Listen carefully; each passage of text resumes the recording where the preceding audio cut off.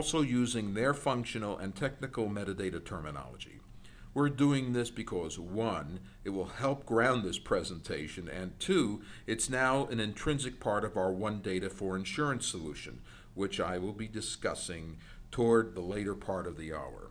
But to be clear, we need to view the use of external standard as an essential part of the overall picture of the enterprise data integration, as one of the four components in addition to master data, reference data, and metadata.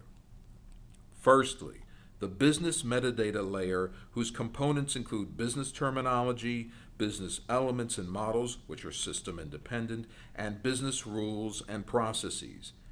Define your terms and maintain your definitions. Avoid definition creep. In the example here, we have a defined terminology of usage, which is fine. In fact, that comes from the ACORD standard. But term definitions, bear in mind, are a moving target.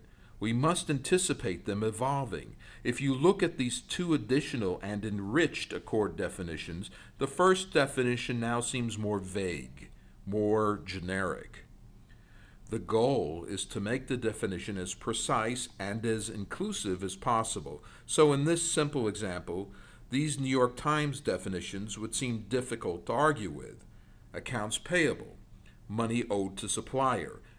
Accounts receivable, money owed by customers, unless, of course, you determine that the definition is not necessarily applicable to a particular industry. ACORD, for example, provides a standard insurance definition around customer, but while supplier may be relevant to manufacturers, it doesn't appear in ACORD as it's not relevant to the insurance industry nomenclature. On the other hand, producers, distributors, and the more generic business getters are indeed standard terms. Once we've accomplished due diligence with our business metadata terminology, we create our data model. Philosophically and in practice, we're very keen on reusability. So this first model to the left is not recommended, as attribute is one-to-one and not one-to-many. The model should be flexible enough to enable reuse in other systems and adaptation to new standards. Consequently, we definitely favor Model 2, which says you begin modeling with atomic elements. We're also a proponent of creating metadata registries of atomic elements through standards such as ISO 11179. The business metadata layer has to be supported by business rules. Front-end rules governing basic data entry and Boolean logic, as well as back-end and systematic MDM-type rules that govern data consolidation and enrichment. You need both if you consider that different rules may apply to different systems for purportedly the same attributes, like an insurance providing simple rules about how to handle addresses in their claims and invoicing systems. That's where the MDM concept of survivorship is critical, which allows you to impose consolidation rules, overriding input, for example, from your claims system by designating invoicing as the best source for address. Additionally, the business metadata layer, we believe, is best supported by a number of processes written in clear business language and ideally stored in a central repository, such as governance and data quality processes, system application implementation processes, creation and change management process, data integration and harmonization process, data lineage or ETL processes for data warehousing and reporting environment. Business domains or code sets are sometimes considered part of metadata and sometimes part of reference data, so we'll be considering that in more detail momentarily. Metadata always has two sides, those being the existing technical metadata assets and the business standard layer. Having one without linking it to the other is not very useful. For example, we can build a phenomenal technical metadata repository with metadata from dictionaries, ETL tools, BI tools, and make it visible. That's great. But if a new system is deployed, what then is the standard metadata definitions and representations? On the other hand, We can build an exceptional standard layer that has all the definitions and rules built in with the ideal business needs in mind. If the current systems don't comply, then we make it a paper standard. Having both metadata sides also means that we can either build the standard, validate against current metadata, and modify, or use the current technical assets to build the standard layer strawman and then start fine-tuning.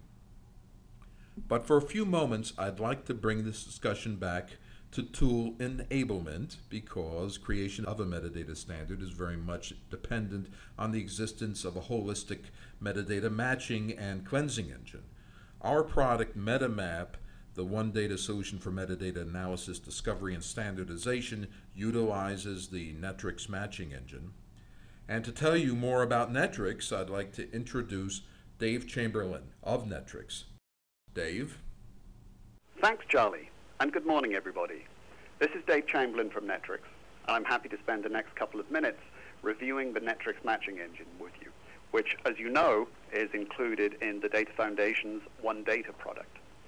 So, in essence, the difference of our approach is that we use advanced mathematics to solve really tough matching problems. And we've divided the world of matching into two areas.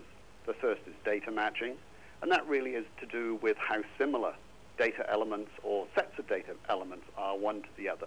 How similar is last name to last name, street address to street address, and so on. There are numerous conventional approaches to this. Some techniques or algorithms that you may have heard of, like SoundX, NISIS, edit string distance, metaphone, and so on. They all suffer from a similar set of problems, and that is generally they lack accuracy. Some of them were designed to match people's last names and just about else. The difference in our approach, this mathematical model that really is the human perception and calculation of similarity. The second piece of the puzzle is then trying to decide if two records actually represent the same entity, whatever type of entity that may be. Conventionally, you basically, whether it's deterministic or probabilistic, build a complex set of rules and then try and figure out, when you don't get the results that you're expecting, how you have to tweak those rules.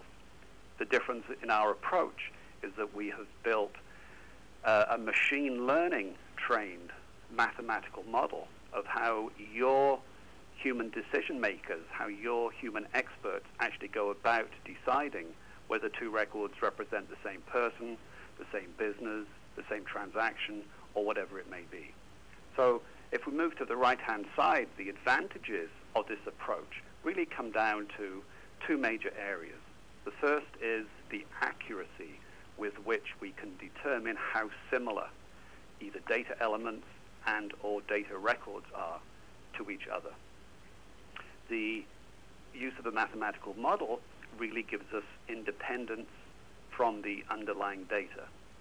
We don't really understand or know or have any knowledge about what the underlying data represents. Often it's about people as customers, people as patients, and so on, TV programs, stock trade, companies, claims, and transactions, and so on. It makes no difference to us. We're able to, with the same high accuracy, match just about any type of structured data and do it in a way that is independent of the language. So that represents the first piece of our strategy, to enable very accurate matching for any type of data in any language.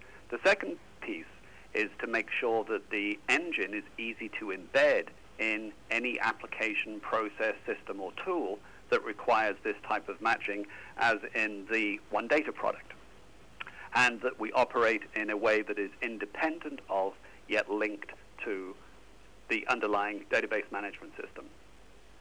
Now let's look at a case study. This is to do with a major Californian agency who a couple of years ago performed a matching platform evaluation and implementation. They basically